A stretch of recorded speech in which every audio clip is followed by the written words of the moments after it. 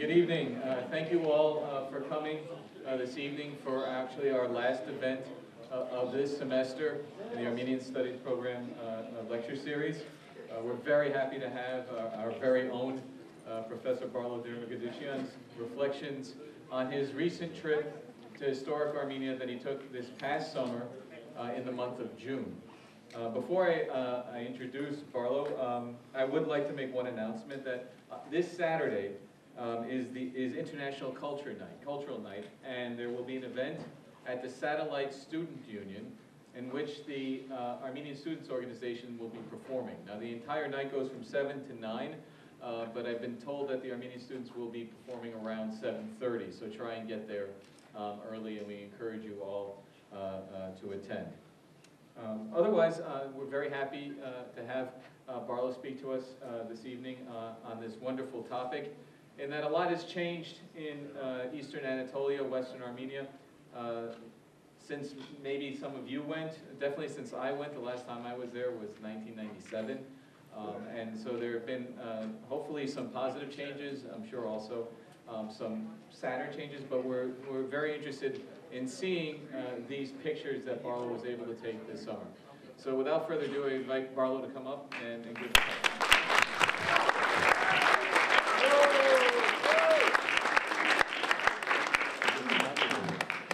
Thank you, Professor Laporta. There are some seats here if any of you in the back would like to find a seat, and I think there's still a little bit of room left. What a wonderful pleasure it is to be able to address you tonight on a topic which I think for many of us here is quite important. And the topic is Armenia, memories and images. And tonight's presentation is, for me, sort of a dual approach to the question of Armenia. I use the term memories because for most of us, and I'm talking about the Armenians here, that come from Armenia originally, historic Armenia. My generation, it would be my grandparents that immigrated. And for us, we heard the stories about where they lived and about the places that they lived and what they did. And of course, we heard about the genocide. But they were, for us, memories because, well, we never got to see those places. Now, in the past few years, in the past few decades, there's been an opportunity for more and more people to travel to historic Armenia and to see some of those places which have meaning for us even today.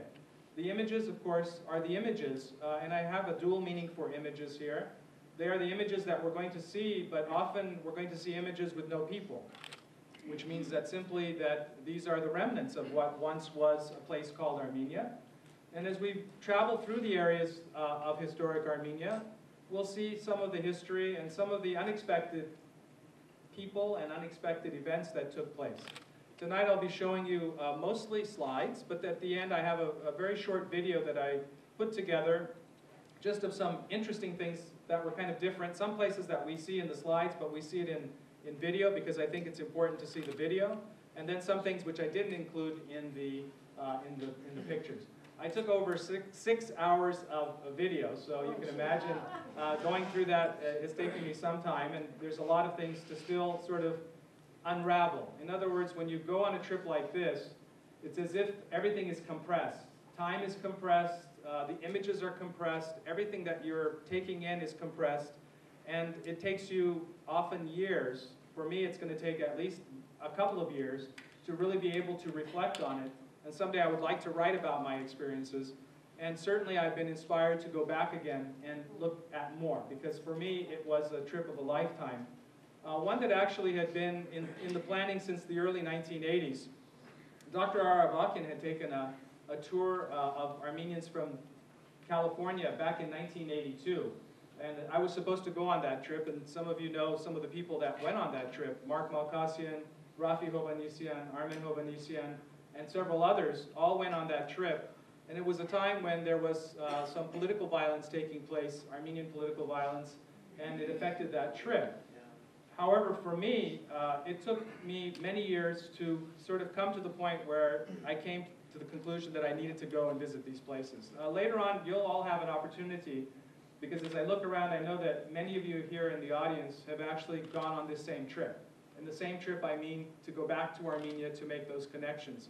I would ask that everyone just kind of keep the questions until the end, and then we'll have an opportunity to discuss and talk about perhaps how your memories compare with my memories. This is also for me a very personal journey that I took, as it is for many people, because my family, as I mentioned to you, is from the areas that I'm going to be visiting. In particular, my father's family is from a place called Vaughan, V-A-N, and we're going to see quite a bit of Vaughan in this presentation. And along the way, it gave me reason to think about the trip that they took, their journey from Armenia to America, and what they had to endure and what they saw. And I think I'll give you a flavor of that, because as you go to those places, they come alive. So if you've heard about these places in stories, these are the memories, but when you see the images and you go and visit the places, they become alive. I'm not going to give you much more sort of preface to this, but we'll start immediately with the slides. I took the trip from January 23rd to June 23rd to June 29th of this summer. That was the trip to what I call historic Armenia, that is the eastern part of what is today Turkey. But I also did go for a week to Istanbul, to Constantinople. And it was my first trip also to that area of the world. And for me, again, it was a place that I always wanted to see because of its importance as the center and a capital of the Byzantine Empire, and later as a capital of the Ottoman Empire, and then a home to many Armenians, Greeks, and other groups throughout the centuries. So it was a place that I wanted to see through my own eyes. So I'm going to lower the lights, and then we'll start the journey. I can go all the way out with the lights. Do you prefer all the way out with the lights? Okay, so should be able to go out. We don't want to see each other. So Jim, you're back there. Can you press that bottom little button that you see there? That should put all the lights out. There you go. Yeah, that's better. Okay, great. All right, so I'm going to just give you my narrative and my images of historic Armenia, but I first started in Istanbul, or Constantinople. So Constantinople is the historical name for the city. In Armenian, most people simply call it Bolis, which means the city. And this is my views of Bolis. Bolis is a fantastic city as far as its geographic location. It straddles two continents, Asia and Europe. And this is a view from my room where I was staying for a week. And I'm overlooking the Sea of Marmara, which is directly in the background. I do have a green pointer, so this is my pointer over here. And then one of the famous mosques of Istanbul, and then some grape leaves. So how fitting it is to sort of see all of these symbols in Istanbul. 4:30 in the morning, first morning, the call to prayer. So in an Islamic country, you're going to hear the call to prayer. One of the most fantastic places to visit is the Hagia Sophia, which is the church which was built by the Emperor Justinian in the 6th century. Here it is. There is an Armenian connection. The church was damaged in an earthquake, and most people say that it was the Armenian architect Terdat, who was called from Armenia. He was the architect for the Cathedral of Ani. He was called to Constantinople to repair the dome, because no one else was able to do so. Here's a little closer view of it. Of course, the dome is one of the largest freestanding domes on any Christian church in the world, perhaps the largest, with 4 minarets. When Constantinople was captured, conquered by the Ottoman Turks, it was for a brief moment turned into a mosque. That's when the minarets were built. And then today it's a museum, so you can go and visit it. And this is the inside of the church. Fantastic detail and a lot of things to see. I can't really explain all of them, but it's a sort of a wealth of impressions for all of your senses, both seeing things and hearing things. And then the mosaics of the emperor and the empress here surrounding Jesus and Mary. The church was covered with beautiful mosaics.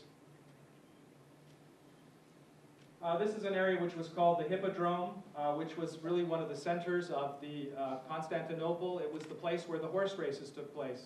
It was very important in Byzantine history. I show it for a couple of reasons. One is the Egyptian obelisk, which was brought from Egypt by the Emperor Theodosius in the 4th century. But also the place I stayed was only about 5 minutes away. So every morning I would walk through this area It's right next to the Hagia Sophia, and it's one of the most beautiful areas. Of course, the water, the Bosphorus, one of the beautiful areas in Istanbul, Constantinople. Another mosque. But again, for me, I always wanted to see these Armenian places. And so the center for the Armenian community today in Constantinople is the Armenian Patriarchate of Constantinople, the headquarters of the Armenian Church. At one time, there were more than 2,800 Armenian churches and monasteries in the world, most of them which were in historic Armenia, that is, were in the area which became part of Turkey. The center, the head of that, was at the Patriarchate of Constantinople, in the Kumkapu district of Constantinople. This is the official reception room where the Patriarch would sit to greet his guests. And you can see that it's been beautifully renovated. Now this is Archbishop Ateşyan. Archbishop Ateşyan is the vicar of the Patriarchate. The Patriarch, unfortunately, Archbishop Mutafian, is very seriously ill and has been incapacitated for the past 2 or 3 years. He is no longer able to lead the church. So in his place, Archbishop Ateşyan is the leader now of the church in Constantinople. And I had a chance to visit with him and to discuss something of the Armenian community in Constantinople and in Turkey, what's happening.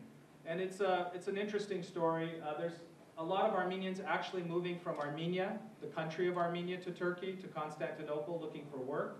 So he has those concerns. There are more than 33 active churches, Armenian churches in Constantinople. And so that is all his responsibility, even though the population is 50 or 60,000 and it's dwindling. So there's that problem as well that he has to face. Here's Archbishop Mutafian in the back over here. And then, of course, Archbishop Ateşyan. This is the official patriarchal residence, that is where the Patriarch lived. Today he's in a hospital, as I said. The Patriarch himself is in the hospital in serious condition, but this is where he lived in Constantinople. Now, this is one of the unexpected places that I had visited. The 2 people that you see here are actually professors who were my friends in Constantinople. They were the people that kind of were my guides because they've visited here frequently. And recently they have published a beautiful book, which if you haven't seen, you really need to get a hold of. It's called The Art Treasures of Constantinople. And what they did was to go to the Armenian churches and go into the archives and bring out all of the beautiful treasures, especially textile works, meaning clothing, vestments, and all of those kinds of things. Professor Marchesi on the right, who actually will be here in January to give a talk on his book, and then Marlene Brew over here. Well, we're in front of sort of a wall, and it's actually the entrance to the Sur Harutyun Church. Harutyun is resurrection, Holy Resurrection Church. Look how beautiful it is. This is the courtyard inside of those walls. The walls are there from the outside.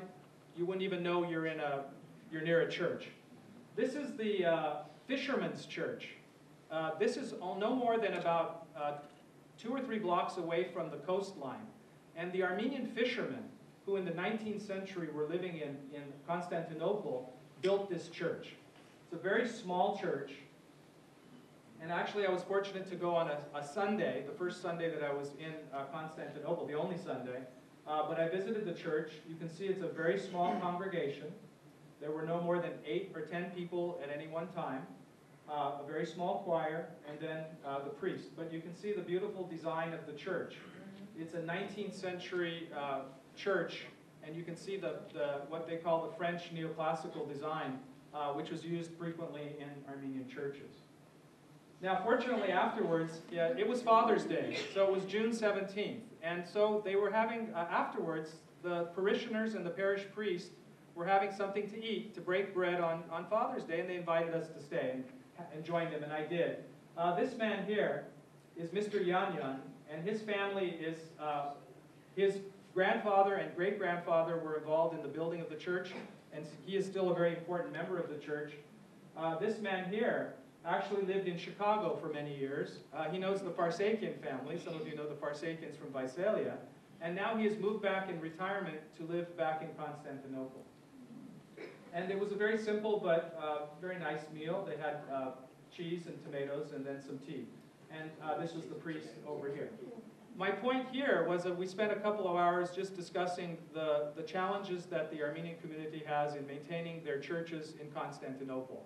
So the problem is twofold. Dwindling population, younger people don't stay in the city, they emigrate, and then the financial burden of keeping the church open and, of course, in good shape. The other part that I was found very interesting in Constantinople, and I talked about memories and images. The memories are that Constantinople, at the turn of the 20th century, was a city that had a majority population which was non-Turkish. There were more Armenians and Greeks and non-Turks living in Istanbul than there were Turks. And the Armenian presence is just everywhere, especially in an area like Kumkapı. So this is near the Armenian Patriarchate. You'll say, well, this is a building in ruins. It is. But you see the balcony? That's an Armenian balcony. That is an Armenian building. We know that that was built by Armenians because the architecture is that. And the people that I was with knew also that at one time it was owned by Armenians. So it's interesting because the city is changing so rapidly. This is the St. Gregory the Illuminator Church in Beyoğlu, excuse me, not in Beyoğlu, but in one of the areas of Istanbul. But next to it, you see this building.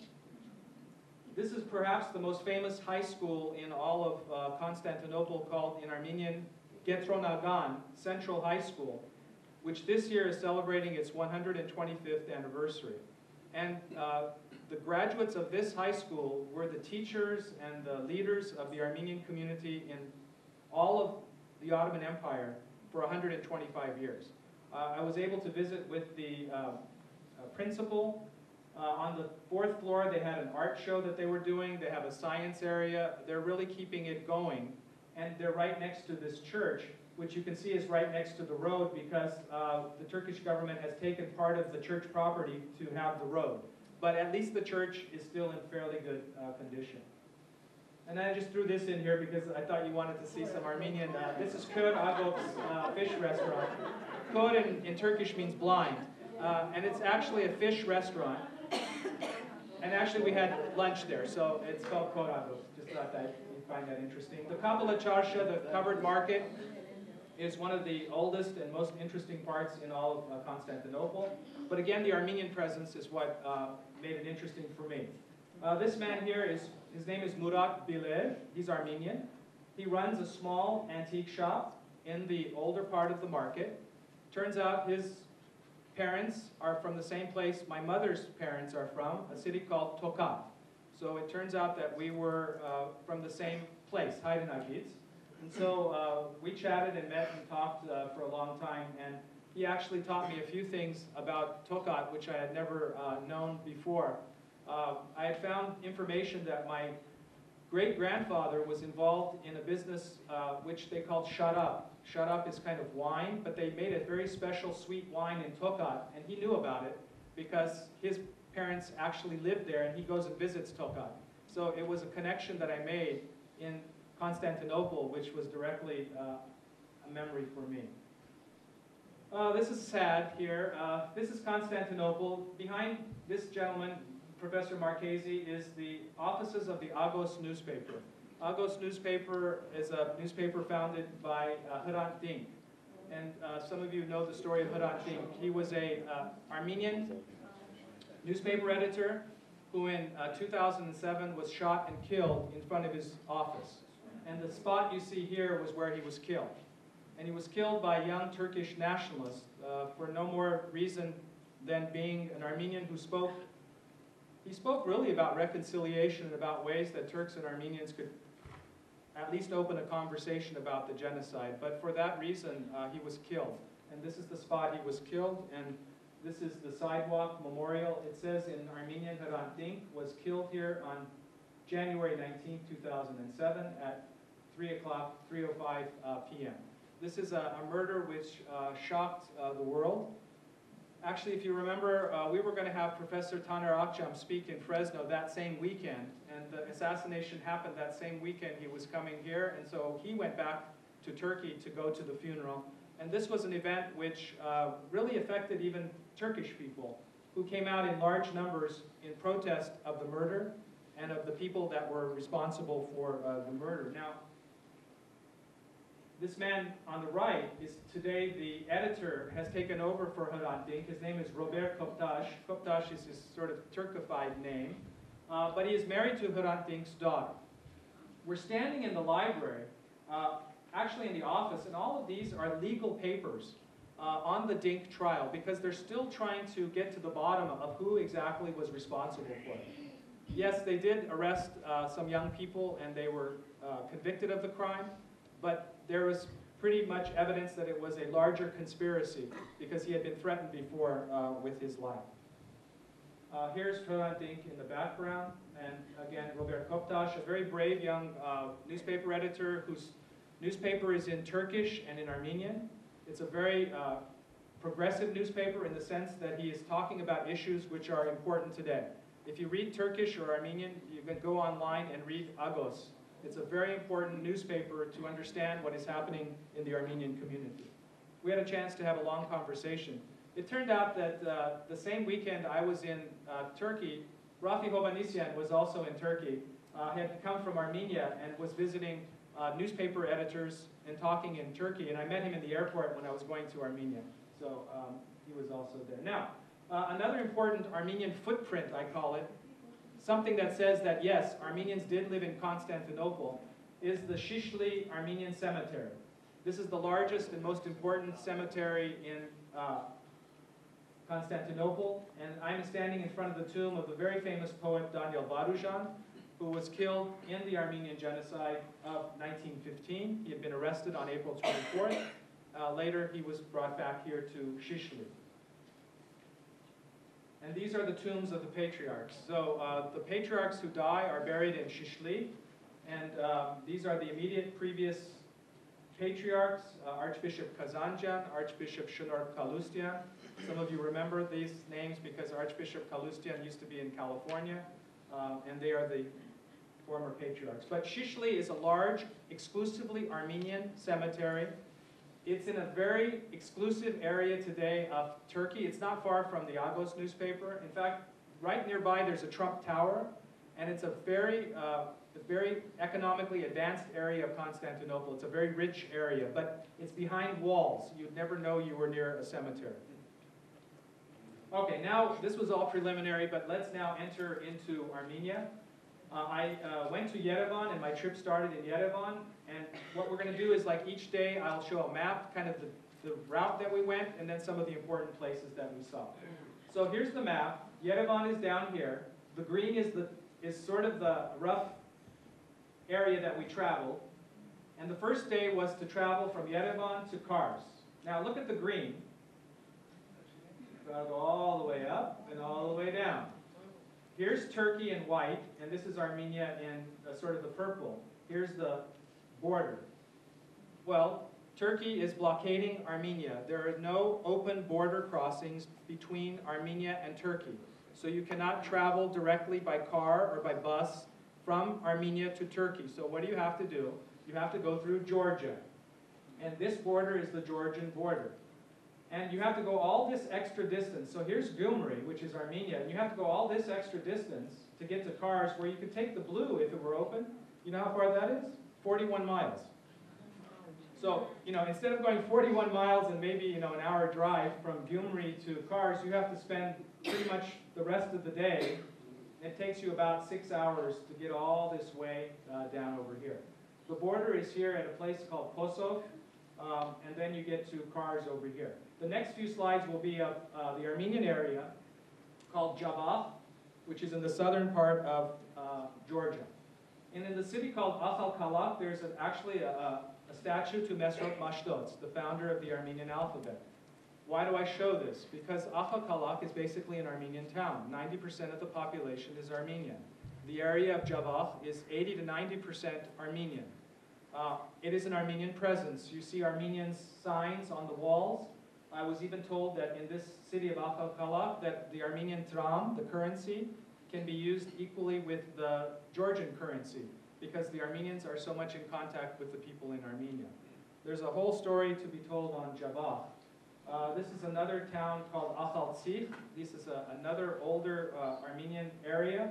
but this is the Georgian castle, which has now been refurbished. It's just a striking place that I wanted to show. This is still in Georgia, but you have to travel through this to get to Turkey. Our first stop is Kars. You're going to see a lot of these signs, and my friend and I were looking through the pictures. He goes, "Did you stop and take a picture at every sign?" I go, "Yes, I did, because I knew that someday I'd be speaking about it, and I'd want to show you what we're talking about." Nüfus in Turkish is population. Rakim is elevation in meters. So we're at Kars, 77,000.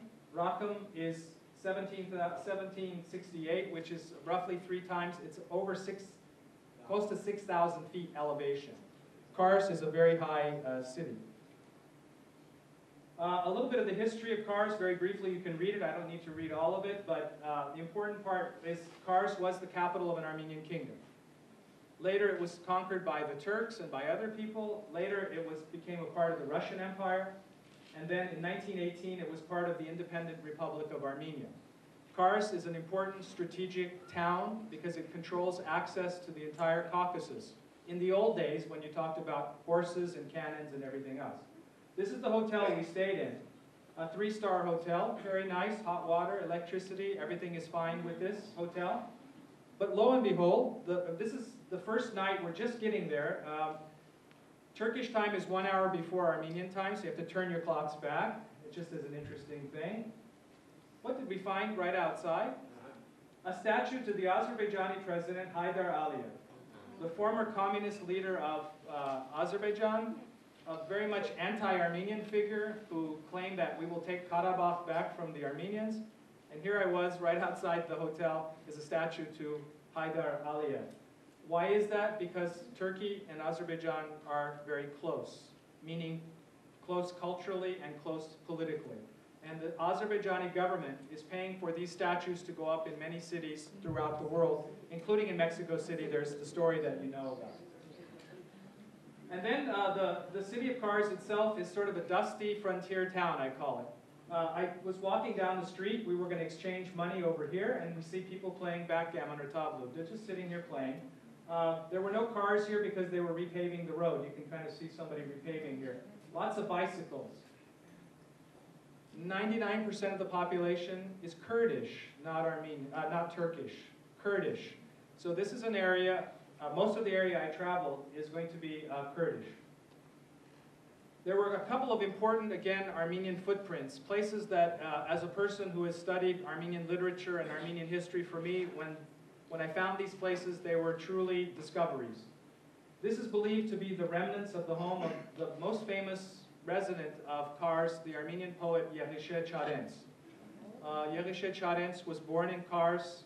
He was killed in Armenia by the communists in 1937, but this is believed to be all that's left of his home. When the Armenians identified this, some Armenians in Armenia identified it, they wanted to buy this to sort of renovate it, to make it into a museum, a house museum. The owners, finding out that Armenians wanted it, raised the price. It's like $200,000 or something to buy this now. Of course, it's just a remnant, but the Turkish people who owned it, understanding that Armenians wanted to use it, raised the price. And then the famous citadel of Kars, the famous fortress, which overlooks the entire area. This was a place that had changed hands several times over the past 100 years or so. But for me, again, as a place of pilgrimage and as a place of spiritual feeling, and to me, when I talk about this trip, it's feeling too, it's emotion, it's not just history, something you read on the page. But this is the very well-known Surp Arakelots Church, the Holy Apostles Church of Kars, which was constructed in the middle of the 10th century by the King Abbas of the Bagratid Armenian Kingdom. There was an Armenian capital in Kars, and this was the church built by the Armenian king. And today it's a museum, or they call it a mosque. They don't really have services there. There's a sign here which makes no mention of anything Armenian. As you well know, in these sites, there's no mention of anything Armenian. So it says church, or it says actually jami, which means mosque. But it's a beautiful dark stone, which is the Kars stone. Many of the buildings in Kars are built out of these darker, it's called a basalt or a tufa stone. It's a very important place in Kars. Here's the view from the citadel down into the city, and here's the Kars church here. You can see how it dominates the whole area.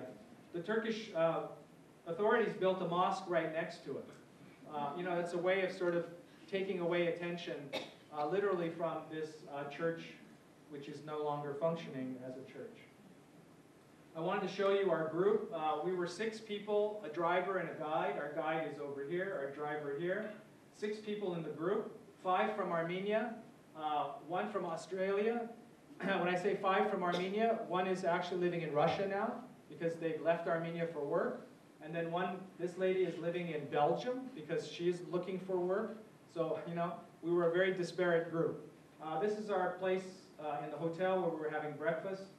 And I can tell you that for me, the food was very authentic Armenian food, I call it, only in the sense that, you know, it's food that I was familiar with. So the food is something we'll see a little bit later as well. Okay, that was day 1. Now day 2 starts in Kars, so we're up here. And we're going to travel all the way down to Van, which is the area of my paternal grandparents.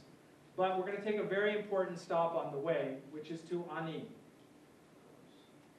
9 o'clock in the morning, we're going to get to Ani. It's about an hour drive from Kars. We're going to go to the capital of Armenia in the 10th and 11th century, part of, again, the Bagratid kingdom. And one of the distinctive features of the city of Ani are its medieval walls, which were never breached in an actual war because they are so formidable. They are large, double walls. You can see here a better idea of the scale. Look at a human and then look at the scale of the walls. These are basically as they have been. They haven't been renovated at all. Ani is an area of earthquakes, so there's a lot of damage in the city from earthquakes. I want to show you here these roads. These are the pathways that take you to different parts today of the city. And I said city, and you probably were saying, well, where's all the buildings? The only thing that's left in Ani are the churches. Everything else is gone. This was a place where the capital was at. The king had a palace. There were 100,000 people living in Ani. 100,000 people in the 10th century was more than were living in Paris or London at the same time. So this was an internationally known city. A place that I always wanted to visit in my life. And this is the Church of the Holy Apostle Surpurgic. It's a completely circular planned church which has collapsed halfway, and it's in danger of collapsing further from earthquakes. You can see here that there are still some frescoes which still have remained, and it was built around the 11th century.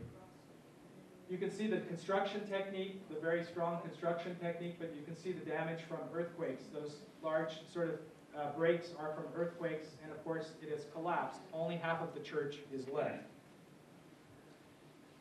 This is another church. I'm just not going to show you too many of the churches because I know you can get overwhelmed and you won't remember all the names, but this is a well-known church by an Armenian merchant called the Church of Tigran Honens. It's well known for its frescoes. So on the outside and on the inside are paintings. You can see that actually there's some kind of modern equipment here, and then you'd say, what's happening here? Well, the Turkish government renovated the church, but they didn't do it completely. The dome has not been completed. There's just a piece of glass over this part of it. So it's kind of just that. Now, why is this church interesting also? Because it's right along the border with Armenia. So here's the river, which is the Arpa River. This is Armenia. This is Turkey. You're not more than 100 yards, 10 yards across the river, you're in Armenia. I've been on the other side, right on the border, also looking, but I couldn't obviously cross. You cannot cross, there's no place to cross from Ani, Turkey, into Armenia.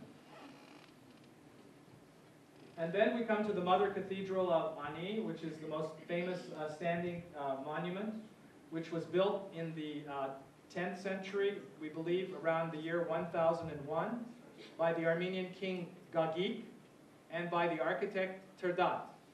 It is believed to be one of the largest churches in all of Armenia. You can see here one corner of it is completely collapsed from earthquakes. So this is from the 1988 earthquake, which devastated northern Armenia. also affected this area of Ani. It's just an amazing church filled with meaning, spiritual meaning. Look at the size of this church. We're looking at the area where the altar would have been, the bema, and then the large area. This is all whitewashed and then covered with frescoes. So originally it had, again, paintings at Ani. And then, again, you can see here some sort of foundation. There was at one time a bridge which crossed the river, back in the times when Ani was under Armenian control, back in the 11th century. And this is still the Arpa River, this is Armenia, and this is Turkey. So you come to Ani and you are really immersed in the memories of this place as a place which grounds you in Armenian history, because this was a place which was so important in Armenian history and remains important today for a variety of reasons. And then one more church, as it looked about 10 years ago, called the Surprecor St. Gregory Church. You can see the damage. But then let's look at it today. And actually the Turkish government has embarked on a renovation program. They have renovated this church, and you can see the renovation work is still underway. And this has all been repaired. So there is work by the Turkish government. Why? Because they realize this is a potential tourist site. I was amazed. I looked at the figures here. Last year, only 20,000 tourists visited this place. Only 20,000. It's not a very, visited place. But it is so important in Armenian history. And then the walls again. Look at the massive size of the walls at Ani. We spent here 3 hours, and I could have spent the whole day and another 2 or 3 days, but the time that we had was about 3 hours that we walked around. There was no one else in the whole place. We were the first and only tourists. Just as we were leaving, a small group also of Armenians happened to show up. And then we get to the contested memory of what happens in Armenian history. Contested because right outside of Ani is a monument which reads, "For the remembrance of the Turks slaughtered by the Armenians in this village." The date given on this plaque is April 24th, 1918.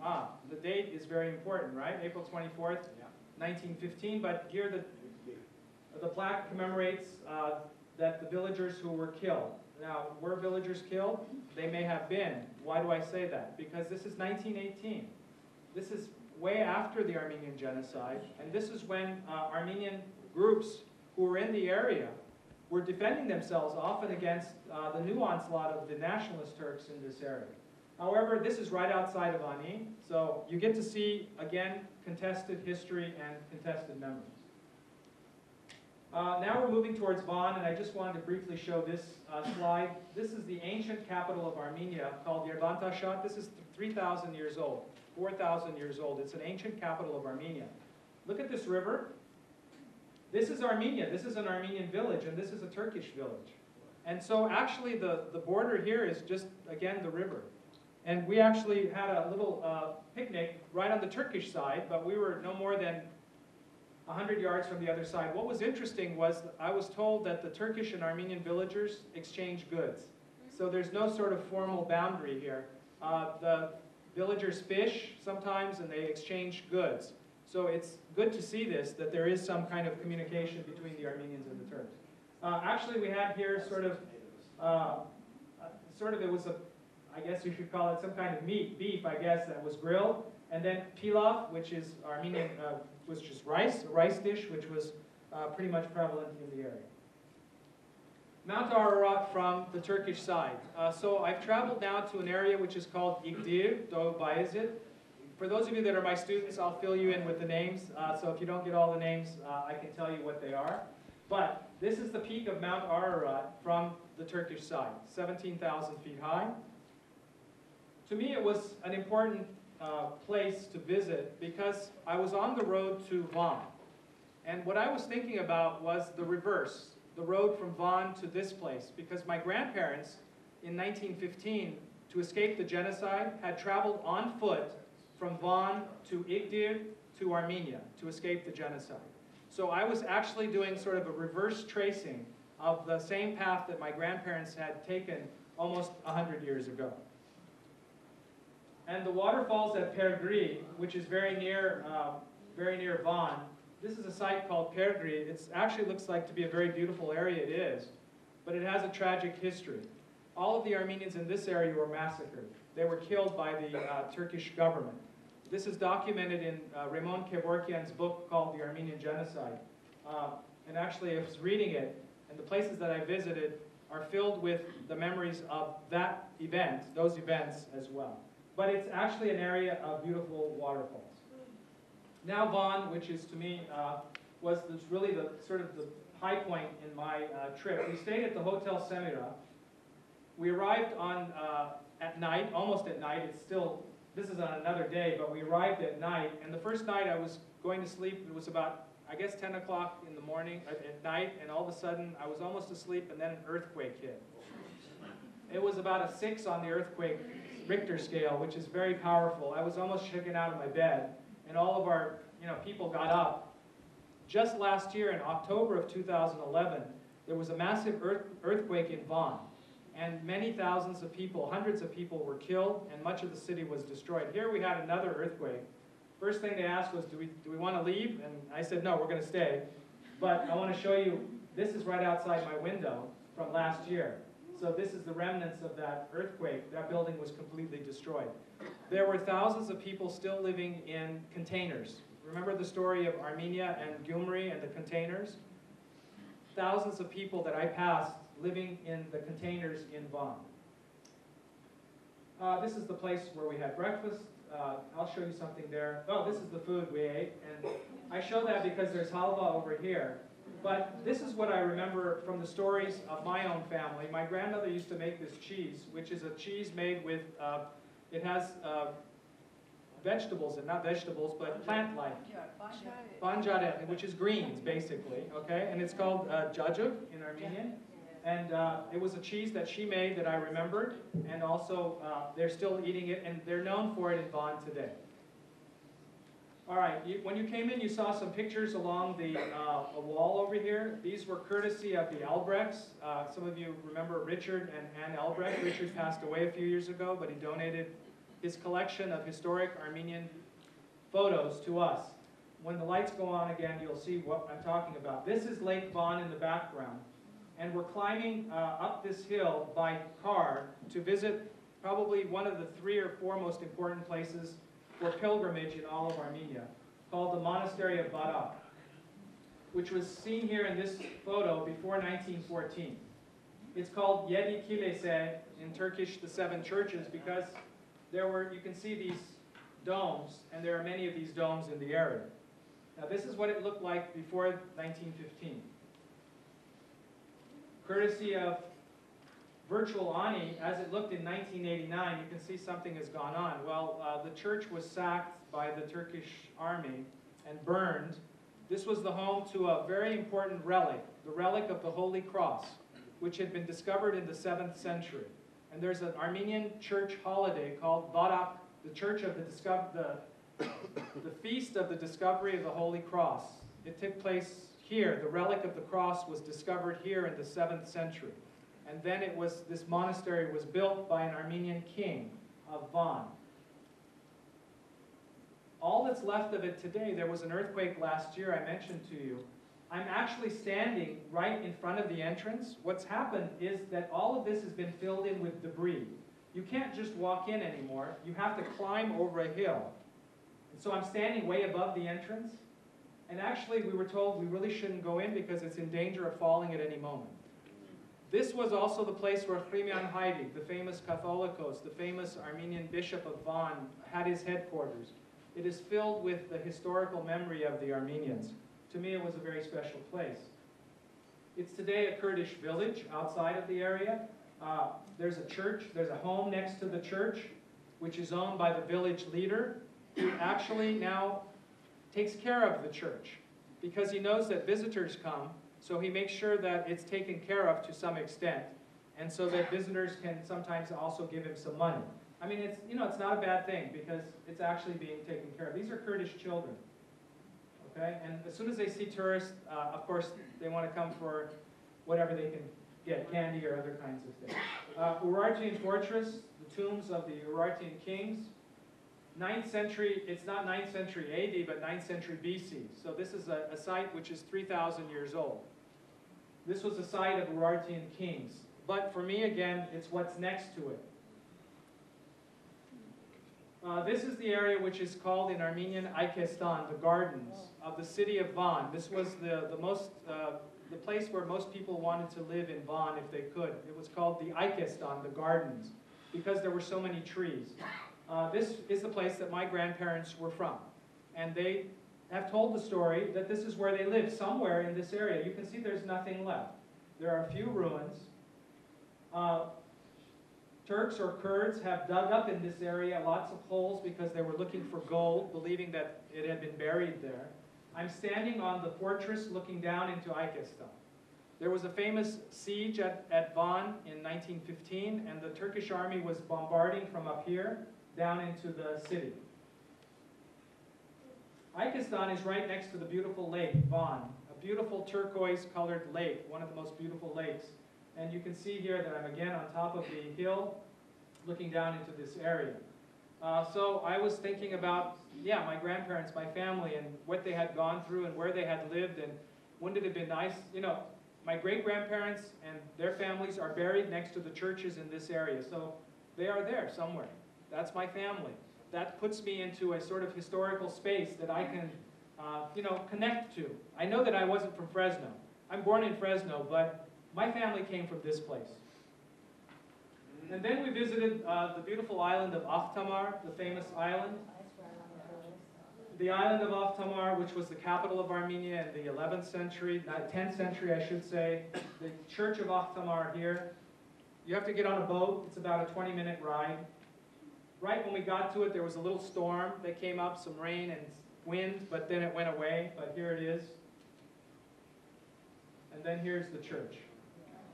This is a church that has had a very interesting history in the past few years. Just a few years ago, the Turkish government decided to renovate the church and to reopen it, but not as a church, but as a museum. But once a year, Armenians would be allowed to hold a church service. I know that there was recently a pilgrimage here, and there was a liturgy here, which was held in September. Inside of the church, it's a very small church, because it was a palace church. It was built by the king for the Catholicos at the time, who was living on the island. It's completely covered with beautiful reliefs, which are scenes from the Old Testament of the Bible. I took maybe 100 pictures here. I'm just showing you a little bit of it, because I know it would be too much to show you much more. Some of you are familiar with the Bible story of Daniel and the lion's den. Here's Daniel with the lions, the 3 young men, and then various other reliefs. So you can see the entire outside of the church is covered with reliefs. The controversy is today that the Turkish government, at the time it remodeled it, would not allow a cross to be placed on top of the church. It has now been put up there. The cross is up there. However, it's only being allowed to be used as a church once a year. That is, as a liturgy. Other than that, it's purely a tourist sort of museum site. Then I climbed up the side of the island. Actually, there's a part of the island you can climb up, and then you can see how far we are from the shore. Here's just a small tourist shop and sort of a place you can eat. The only access is, of course, by boat. And so you have to take the boat, and there's a dock over here, and there's a dock over here. Here's the church itself. Turkish flag over here on the left. Here's the view of the lake again. Lake Van, beautiful turquoise lake. We went swimming. It's a sort of not too cold at this time of year. It's filled with salt, not salt that you eat, but salt like mineral salts. So it's not something you can drink. You can't drink the water. And then I went to the cheese market in Van and found piles of the Armenian cheese. I call it the Armenian cheese, but the people in Van, it's Turkish cheese, and it's what they're known for. It's their specialty, and here it is. And then the Armenian fish, the taraf fish, which is found only in Lake Van, and it's in the center of the city of Van. This is the central square. You can see the fish over here. You can see all of the other buildings in this area. And then we went for dessert one night, and I said I'd like to talk to you about food. It says Ali Usta. Usta means barbed in Armenian, master. He's a master dessert maker.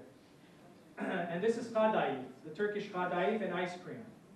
So they had all kinds of beautiful desserts, which would be very familiar to us here in the United States. One other monument over here is Maheri Tur, which is the David of Sassoon story that you know. We have a monument here in Fresno. David of Sassoon's son is called Maher, and this is believed to be the spot where Maher entered into the mountain, according to the legend, and has never come out. He's waiting for the time when the world will be purified so that he can come out again. In Armenian, it's called Maher's Door, Maheri Tur. All right, next day. Now we're moving from Van along the shores of Lake Van to Bitlis and to Mush. Very interesting. A lot of Bitlises here in Fresno, right? This is the citadel at Bitlis. So there's a castle right in the middle of the city. Kurdish city, completely Kurdish. We arrived at about 4 o'clock in the afternoon. The call to prayer was going on. Here's the citadel, and here's one of the main streets of the city. And you can see the old city over here. Bitlis to me was, again, a place of memories and a place of contemplation. Of course, we all know William Saroyan and the story. He was born in Fresno, but his family was from Bitlis. But many of you have relatives from this area. It's also a sad place. Most of the Armenian population of Bitlis was massacred. You know, many Armenians escaped, or many Armenians were taken on death marches. In Bitlis, they were massacred.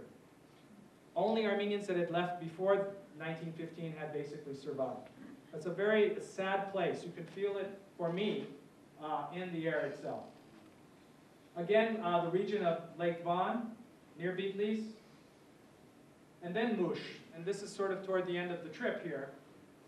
Population 82,000. Mush is the historic region known as Taron. Taron was the historic region of the Mamigonian Nakharar family. So in Armenian history, the Nakharars were the princes. They had lands, and this was the land of the Mamigonians, one of the most famous families in Armenian history. This is the Euphrates River, which flows through parts of Mush, and this is a bridge known as Suluhi Bridge. In Armenian history, famous because one of the great Armenian fighting fedais by the name of Kevork Chavush was shot and killed in 1907 near this bridge, and he died under the bridge that is in this area. So in Armenian sort of historical memory, as a place of importance for the Armenian fedais. It's an old bridge. It's a 12th century bridge built by Armenians. And then finally Mush. And I end with Mush because for me Mush was, again, a place, I had a hard time picturing Mush before I actually got there, but it's a place of pilgrimage. And I visited this place. This is Mush in the background, the plains of Mush. It's the most fertile area, one of the most fertile areas in all of Armenia. And I happened to capture a beautiful rainbow. This was sort of towards evening. The first day we were in Mush, 7 o'clock in the evening. Very quiet, the sun is descending, the light was very soft. And I came to visit the monastery or church of Surp Garabed, Musho Surp Garabed, one of the most famous of all the Armenian monasteries in Armenia because it was built by St. Gregory the Illuminator. And in it were the relics from early Armenian saints. This is what it looked like. So St. Garabed, Garabed is St. John the Baptist. You know, he's called the forerunner in Armenian, Garabed. 4th century near Mush, Taron. It's about a 30-minute drive outside, and now it's in a Kurdish village called Chengel. This is what it looked like before 1915.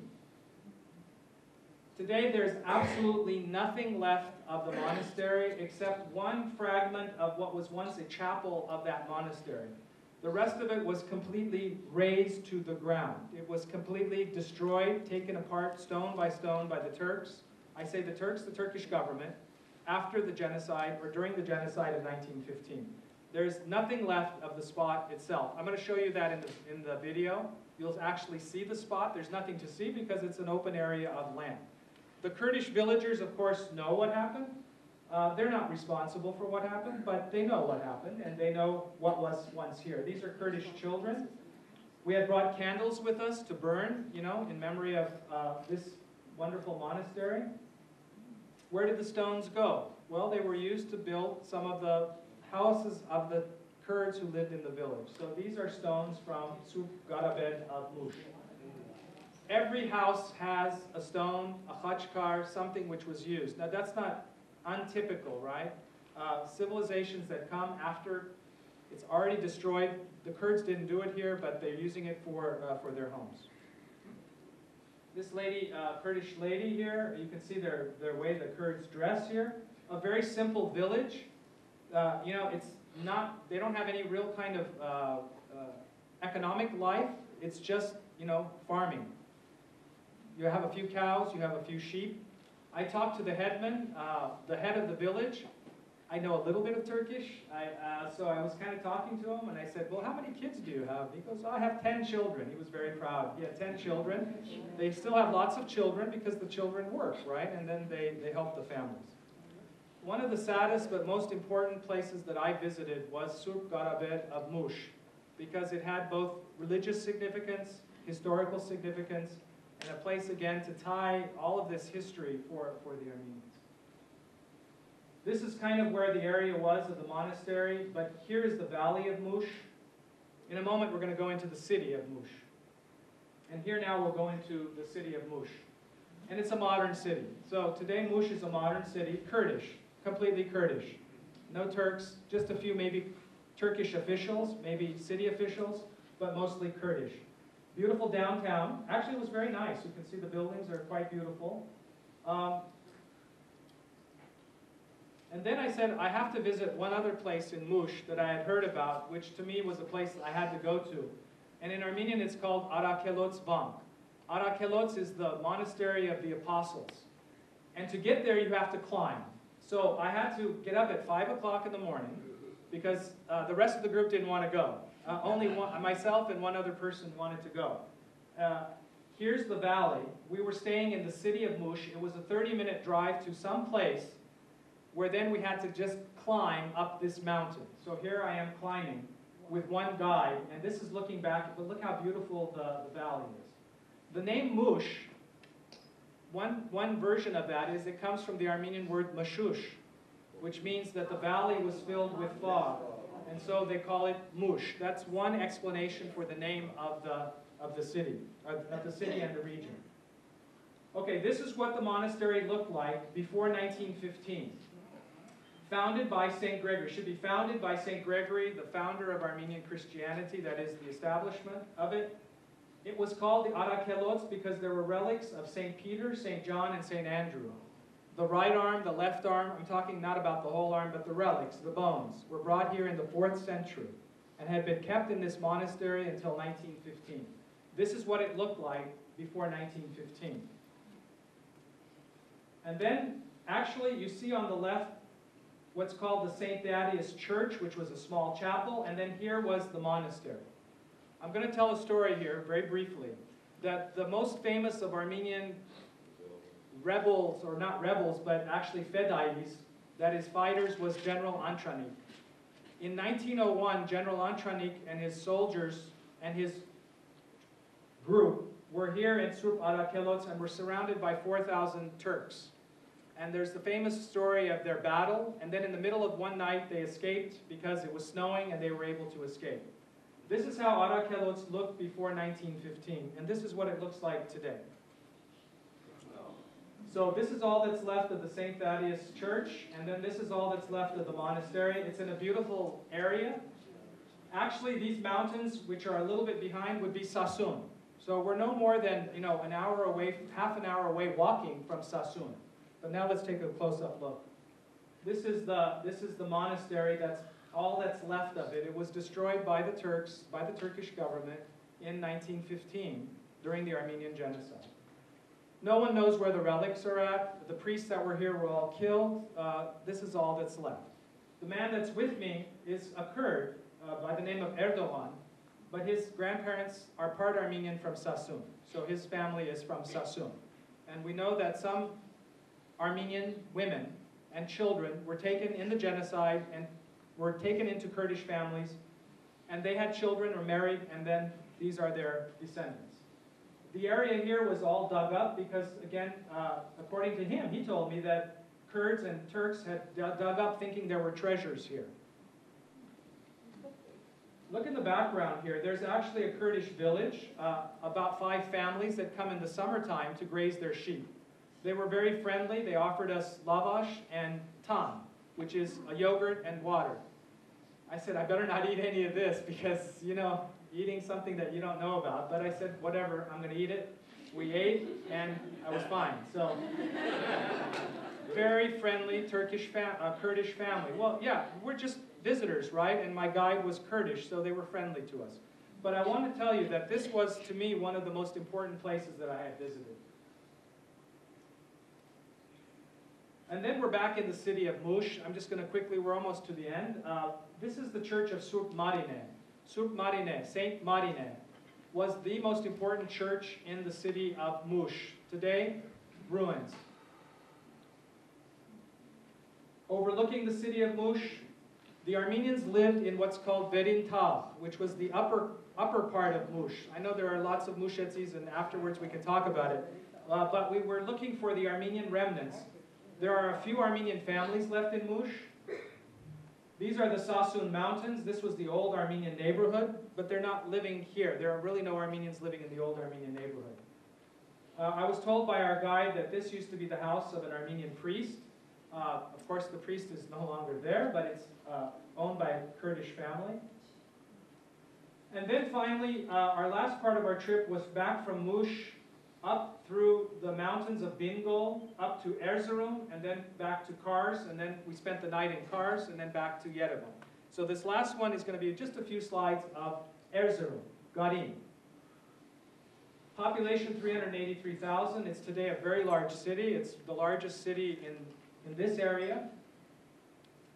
Very modern city, sort of concrete. It's a Turkish city. It's not so much a Kurdish city, so it's mixed population. Almost nothing left of the Armenian presence, except a couple of things I'm going to show you. This is where we happen to have lunch. I just wanted to show you. It says Chah Kebab. And then it says over here, Pide ve Lahmacun, Yemek Çeşitler. So we had lahmacun. There was doner kebab and other foods which we're all familiar with. Okay. Now, the most famous Armenian institution in Erzurum was a school founded in the early 19th century known as the Sanasarian Academy, Sanasarian School. This is the Sanasarian School. Today it's the city hall of the Erzurum. It is completely preserved because Kemal Atatürk, the founder of the modern state of Turkey, used this building as the headquarters for his first meeting of the nationalist Turkish movement in 1918. And so it has become an important spot for Turkish memory and Turkish history, because for the Turkish nationalists, this was where their movement started. However, it was the Sanasarian Institute, which was the most important educational institution in this area of what was historic Armenia, built during the time of the Ottoman Empire. That's all that we have of it today. And then I went outside and I was looking around, and my friend and I found this mural, which is on a main street just across the street from this Sanasarian Institute. You can't really tell what's happening, but people on horseback, and they've got weapons. It's a mural dedicated to the memory of the Turks who were killed by the Armenians in World War I. So these are Turks who are being killed by Armenians. Why? Because this is the memory of 1918 and General Antranik that the Turks in this area of Erzurum have. They're portraying, you know, the same scenes that we are familiar with in Armenian, our stories and our memories of what happened here. I thought it was interesting because it shows again the contrast between what the Turkish government would say and what the Armenians would say. Finally, the last couple of slides, I'm at the end here. This is a train car. It's here in the city of Kars. We're back in Kars. This is where the Treaty of Kars was signed in 1920, which gave to Turkey the land which was Old Armenia, meaning Mount Ararat. The city of Kars, the city of Erzurum, was given by the Russians. Russia, the communists, gave to the Turks all of this territory because they said, someday we'll get it back anyway, we're just going to sign it off. Did any Armenians sign the treaty? No. It was signed by the Russians, the communists, and the Turkish nationalist movement, actually, and they used this railway car today as a place of sort of for that.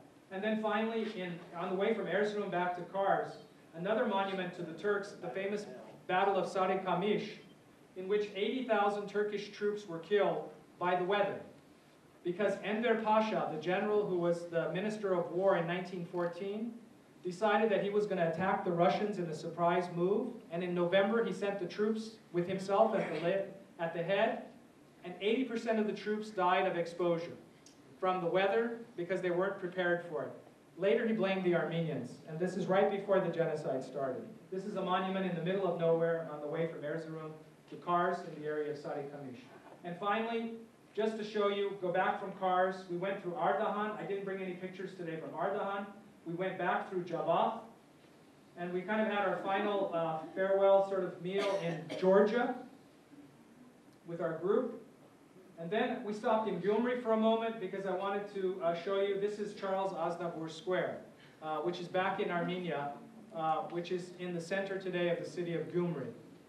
And then finally, I said, we have to stop one more place. Our people said, where are you going to take me? I said, we got to go to the place where General Antranik's soldiers lived. It's a city called Ujan, which is a village in the outskirts of Yerevan. And this was our final stop. So this is a monument to General Antranik, the famous fighter for the Armenians, and it's in the village of Ujan. Okay, so we're at the end right here.